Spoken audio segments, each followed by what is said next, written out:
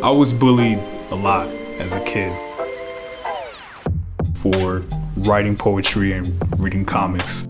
First time I cried at school was when an older kid ripped one of my comics, and I wanted to smack this kid so bad, but I knew I'd lose the fight. So instead I started freestyling a rap about him in front of everybody because I knew that words were my strength. It made everyone around us laugh at him, but I still got my ass whooped. And I almost felt bad for doing it because comics helped me understand empathy. I knew that everyone has an origin story. All it takes is one bad day for someone to become a supervillain, which is something that I still don't want to contribute to. But these two characters were who I wanted to model myself after at the time. Black Panther, King T'Challa, was the ruler of a nation, very outspoken, respectful, very calculated. Matt Murdock understood that he was part of a corrupted legal system and used the daredevil persona to pick out the bad seeds. These are concepts that seemed ridiculous to people back in the day, but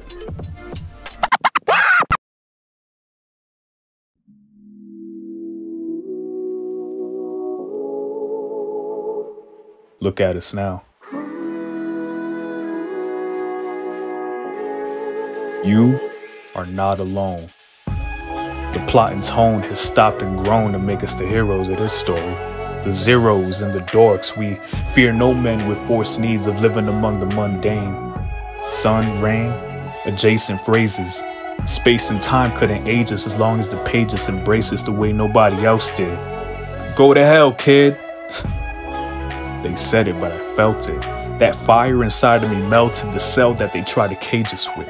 I fell in love with comics the same way that I fell in love with hip-hop. Larger than life personalities that give you a different perception of the world that you think that you already know. And funny enough, they were both revered for it. On the surface, they might both look violent or explicit, but they both have deeper meanings behind them. The serious themes that I would occasionally inject were for another reason. I began to realize, judging by the fan mail that we received, I began to realize that our books had quite an influence on the readers.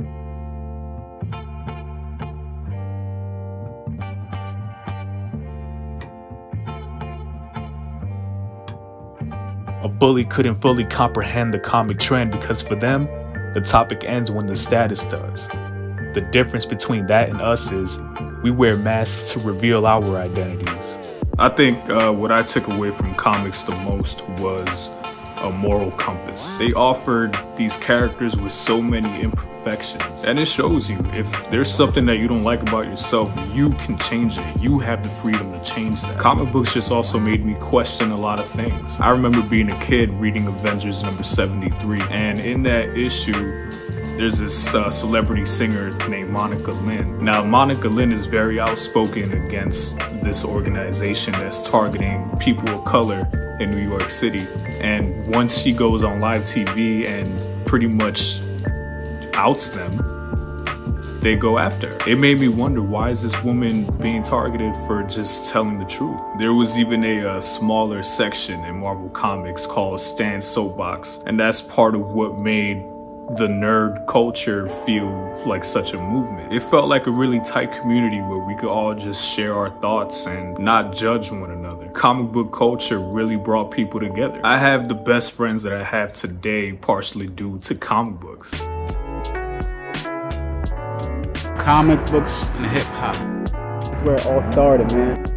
Apart from comic books too, man, I was really into anime and manga. Me and my sister got really into that at a certain point. We used to go to Barnes and Nobles every other weekend or every weekend when my parents pick out some books, some manga, you know, keep the next chapter going. What's the next on the next episode of Dragon Ball Z? Soul Eater is one of my favorites, actually. That one is all about like finding your energy within and resonating with your energy within, connecting with that, persevering through anything despite your adversaries and your hurdles. That's what I got from that.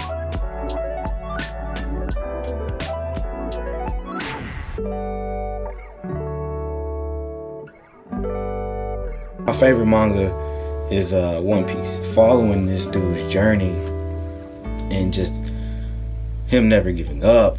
Just he has his goal in mind of being the Pirate King.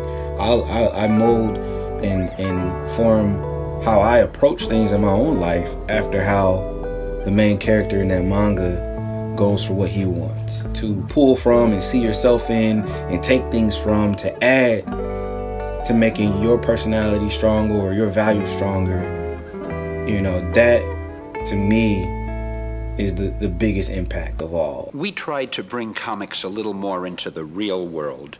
You know, I shouldn't really say this, but the chances are that possibly even you and I aren't perfect. I think comic books do a really good job of showing the complexities of just humanity, how people operate, how flawed we are. People with amazing gifts and abilities still make mistakes, sometimes on even grander scale than we do on a day-to-day basis. I just love the idea that somebody could be out there and risking their lives to, you know, make the world a better place or make the world worse because villains. Spider-Man, who is obviously my favorite superhero, he deals with the same problems I deal with, which is, how am I gonna pay rent? You know, I gotta make time for people, and I wanna also focus on, you know, what my passions and what I wanna do. Yeah, he still makes time to help people. It's a quality that I think a lot of people, I don't want to say lack, but ignore or feel like that's a sign of weakness, where in comic books they show that as a sign of strength. It's also just new mythology too. It's like our like Egyptian tales and, you know, the Odyssey, telling stories of great triumphs, great failures, understanding that we're not perfect. Even today, when I'm struggling with a decision, there's a lot of times where I'm like, what would Spider-Man do?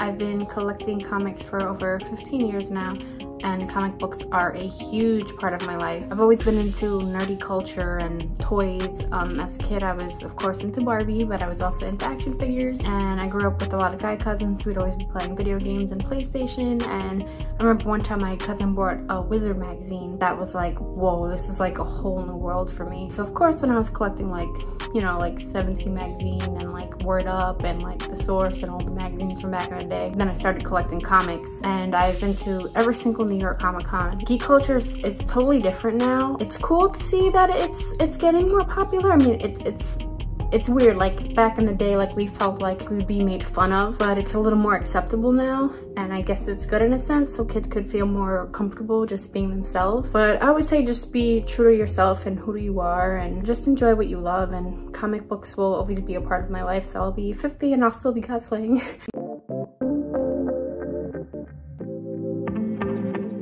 You know, it was something that started off as something that I did with my father, you know, kind of a bonding experience, and I'd take my Barbie comics home and just look at the artwork, which I'm sure is what appealed to me at first, the artwork, because I definitely wasn't reading them at that time. Good old Barbie, she was my first, and if you don't believe me, that's me trying to write my name on the back of them, just in case my father thought that they were his, you know? She's important because she really brought me into the world. I would, you know, rummage through my father's comics. I started reading them, and it became therapy for me. You get lost in these worlds, these universes, and it's amazing because it's so different from anything around you, any of the people around you, and I loved it because everyone around me thought I was weird for numerous reasons,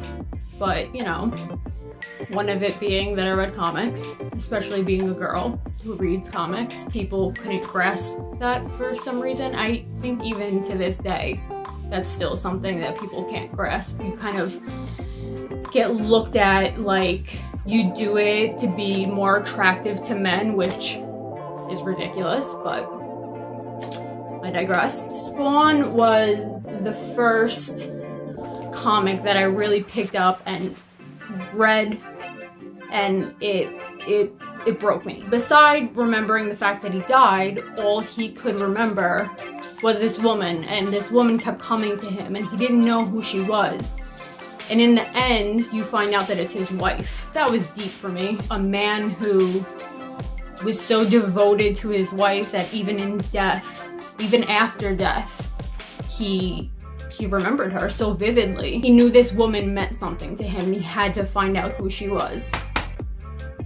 He was close to my heart. In this little number, are you kidding me? In this number, you couldn't tell me anything after reading Wonder Woman. I'll forever be grateful for the community because I feel like I've never truly felt accepted by people. Oh my God, I'm gonna get emotional. I found my place.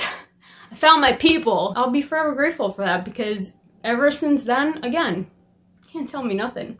You can't.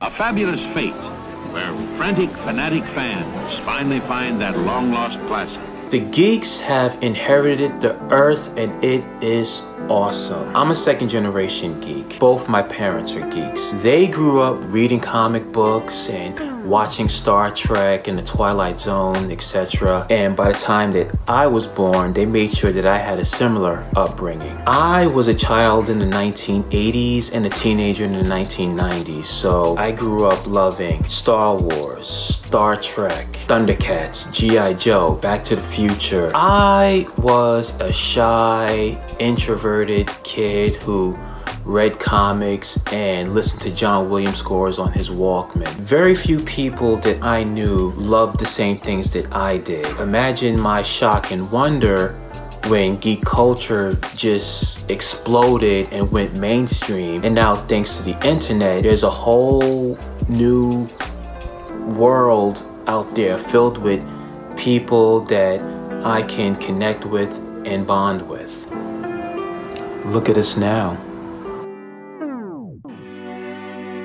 Comic books have come such a long way because of the movies, especially the first two comic book films that were nominated for Best Picture at the Oscars. I think for a lot of people, it really showcased the quality of the storytelling. Imagination boosts exaggerated truths, captivated proof of the human condition. We were the few men and women who would use them to visit our true deposition of reality. Now we're troops with a vision of harmony.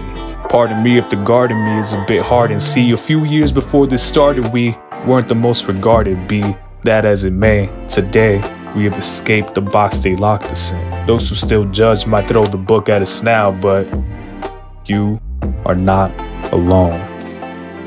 Look at us now.